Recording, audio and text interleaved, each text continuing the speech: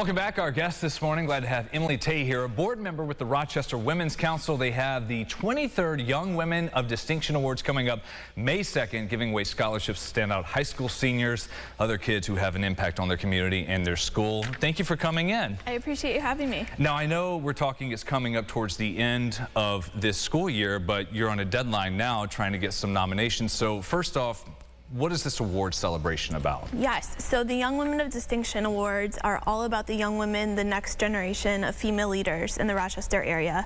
Like you said, it's our 23rd year putting this on, so we're very excited to host it at the OFC Creations Theater in Brighton this year. Oh, nice. But we create scholarships for the standout women in the Rochester community. So each year we award 4 young women in the Rochester region a $2,500 scholarship to put towards their further studies. One from the east side, one from the west side, one from city schools, and one from the regional area as well.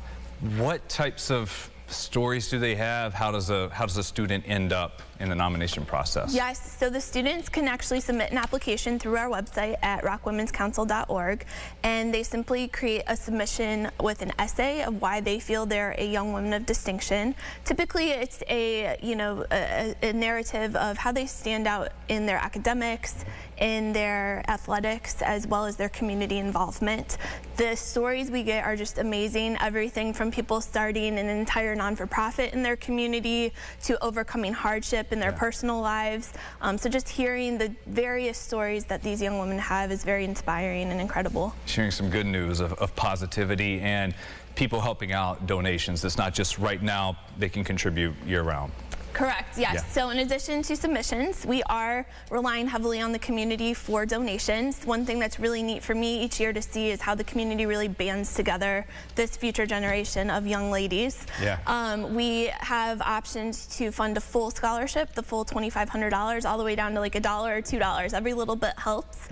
But especially this month, in March, being Women's History Month, we typically see a huge push from the local community helping out this next generation of ladies. And we really could use your support and everyone in the community.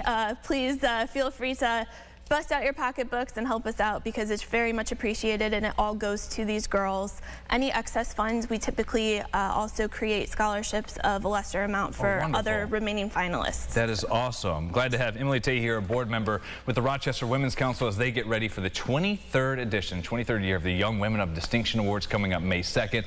Taking applications to get those in by the 12th of this month, and also looking for fundraising efforts, people to chip in and help pay for these scholarships. We're going to have more information and links for support posted at rochesterfirst.com.